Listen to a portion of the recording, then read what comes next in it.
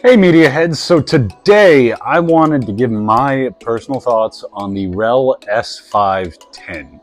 I haven't heard this subwoofer until yesterday, and I gotta be honest, it might be my next subwoofer.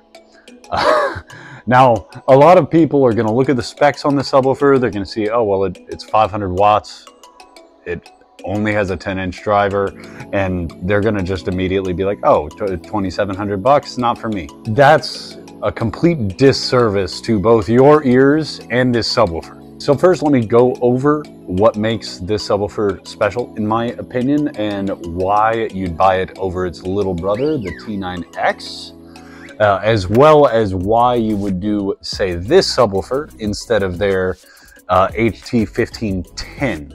For home theater. Why does this subwoofer outperform the T9X? So both are engineered for music.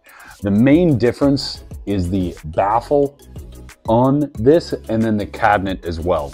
The cabinet is much larger, if you can't tell. These both are 10-inch drivers, but this cabinet is easily 50% larger. The reason for that is so that you have more air in the actual cabinet, and then that provides the capability for a larger throw of the woofer.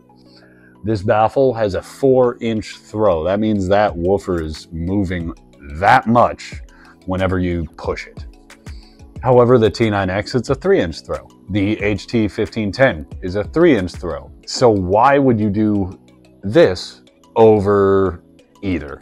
Output, just purely output. This is a subwoofer that can reach below 20 hertz, and that's more the audio that you can feel. The T9X, it stops at about 26 hertz, which in most rooms that is perfectly fine, but in larger rooms, in higher quality speakers, like let's say we're dealing with some higher end Bowers & Wilkins or Focal or Wilson, the T9X would sound bloated compared to such high-end speakers. The S510, it's engineered to keep up with them. We're talking that this driver is considerably lighter than this driver. It means it can move faster. It means it can hit harder, even though that it doesn't look like it would, despite being the same size. Another thing that I really like about this subwoofer is it actually has interior cabinet bracing, these rails on each side. Actually, they're steel rails that go straight through the cabinet, further adding more stiffness. So if we're talking how tight the audio is, it doesn't get much better. Now, as far as this versus, let's look at the HT1510, because it's $1,000 less, right? Then we're talking a different goal. The HT1510 it's a home theater subwoofer. It's meant for explosions. It's meant for big booms. It's meant for that that audio that hits your stomach, makes you feel like you want to feel Godzilla stomp. That subwoofer will do it better than any other subwoofer. However, where that subwoofer struggles is going to be speed, music. It is a very fast subwoofer, but moving a 15-inch driver that weighs 3 or 4 times what this driver weighs, it's not going to be a comparison with music. The reason why I would go with a subwoofer like this is to have the best of both worlds.